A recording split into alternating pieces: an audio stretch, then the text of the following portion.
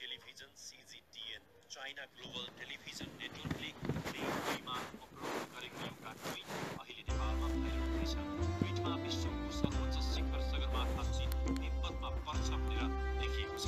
सगरमाथा नेपालमा पर्छ भनेर सानैदेखि सुन्दै आएका हामीलाई यसो लेखेको देखेपछि अचम्म लाग्नु स्वाभाविक हो। तर जसरी नेपालीहरू सगरमाथा चीनमा पर्छ भन्दा अचम्म मान्छन्, त्यसैगरी चिनियाहरू पनि सगरमाथा नेपालमा पर्छ भन्दा अचम्म मान्ने गर्छन्। यो विषयमा 14 वर्ष अघि पनि बहस भएको थियो। त्यति बेला सांघाई चीनमा रहेका रग्बीले लेखेका थिए, हामीले माउन्ट एभरेस्ट नेपालमा पर्छ जस्ता कुरा गर्दा चिनियाहरू तीन छक पर्ने गर्छन्। उनले लेखेका थिए, चिनियाहरूका केही लोकप्रिय गीतहरू छन् राष्ट्रिय गीत जस्तै, जसमा यस्ता शब्दहरू छन्, हाम्रो महान राष्ट्र जहाँ जो रूपमा विश्वको सर्वोच्च शिखर छ आदि इत्यादि। हामी नेपालीहरू यस्ता गीतहरू केही वर्षदेखि सुन्दा वाक्क भइसकेका छौँ। सगरमाथा माउन्ट एभरेस्ट नेपालमा पर्छ भन्दा एकजना पनि चिनियाले विश्वास गर्दैनन्। उनीहरू विश्वको सर्वोच्च शिखर उनीहरूको देशमा पर्छ भन्ने कुरामा मात्र विश्वास गर्छन्। चिनियाहरूसित विवाद गर्दा हामी सगरमाथाको उत्तरी भाग तिब्बत साइडमा पर्छ, तर यसको अधिकांश भाग र सर्वोच्च शिखरको टुप्पो नेपालमा पर्छ आदि इत्यादि कुरामा जोड दिने गर्छौँ। मलाई लाग्छ हाम्रो पुराना शासक र चिनिया सरकारका बीचमा केही गलत सम्झौता भएको हुन सक्छ।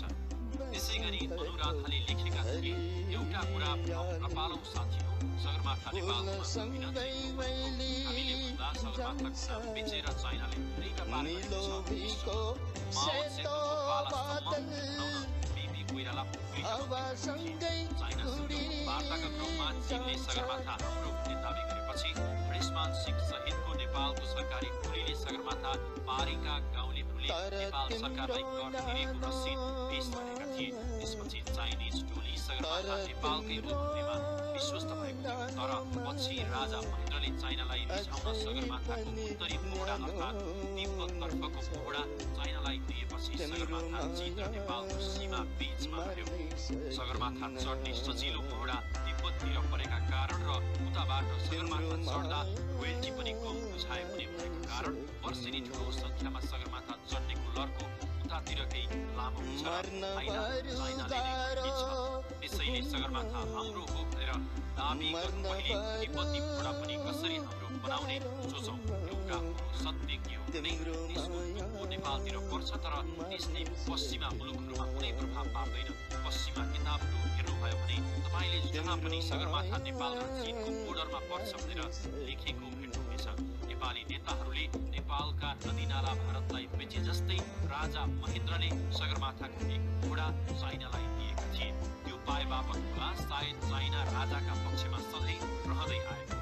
चिनियाहरूका अगाडि सगरमाथा हाम्रो हो भन्नुभयो भने उनीहरूले हाम्रो भनेर ढिपी गर्छन्। हुन पनि उनीहरूको पाठ्य पुस्तकमा समेत सगरमाथा चीनको हो भनेर उल्लेख गरिएको छ।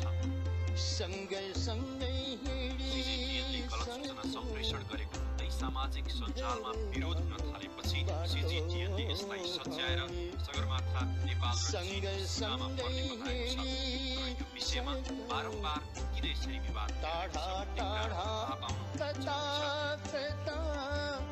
चाइना मोबाइल र हुवावे कम्पनीले सगरमाथाको तिब्बततर्फको पाखोमा 5G इन्टरनेटको बेस स्टेसन निर्माण गरेका छन्। 6500 मिटरको उचाइमा निर्मित यस स्टेसनलाई विश्वको सबैभन्दा नौलो स्थान 5G स्टेसन दिएको छ।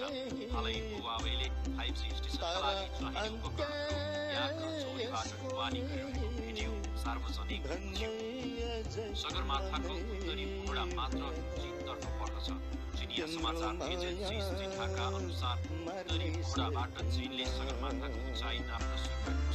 त्यसका लागि गत बुधबार चिनिया सर्वेयर र आरोहीको टोली आधार शिविर गएका छन्। चिनिया सर्वेक्षणकर्ताले सन् 1949 यता 5 पटक सगरमाथाको उचाइबारे अध्ययन गरेका छन्। उनीहरूले 1975 मा सगरमाथाको उचाइ 8848.13 मिटर र 2005 मा 8844.43 मिटर भएको उल्लेख गरेका छन्। भारतीय सर्वेयरको सहयोगमा सगरमाथाको उचाइ पहिलो पटक सन् 1950 को दशकमा नापिएको थियो। त्यति बेलादेखि हालसम्म सगरमाथाको आधिकारिक उचाइ 8848 मिटर मानिएको छ। सन् 1979 मा अमेरिकाको नेशनल जियोग्राफिक सोसाइटीले जीपीएस को सहायताले सगरमाथाको उचाइ 8850 मिटर रहेको निष्कर्ष निकालेको थियो। त्यसलाई नेपालले स्वीकार नगरेपछि सन् 2005 तिर चिनिया नापीको टोलीले सगरमाथाको उचाइ 8844 मिटर रहेको र त्यसमा हिउँको उचाइ 4 मिटर जति रहेको निष्कर्ष निकालेको थियो। सन् 2010 तिर फेरि सगरमाथाको उचाइ पुनः 8848 मिटर नै हो भन्ने सहमति जुटाइयो। सन् 2015 अर्थात् विक्रम सम्वत 2072 मा नेपालमा आएको भूकम्पले सगरमाथाको उचाइ केही घटेको हुन सक्ने अनुमान पनि गरिएको छ।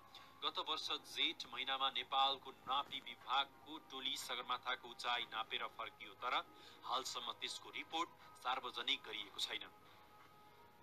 यसरी चीन र भारत दुई छिमेकीको बीचमा रहेको नेपालले सीमाका बारेमा पटक पटक विवाद खेपिरहनु परेको छ, तर यसको ठोस निष्कर्षका लागि नेपाल सरकारले चासो दिएको छैन।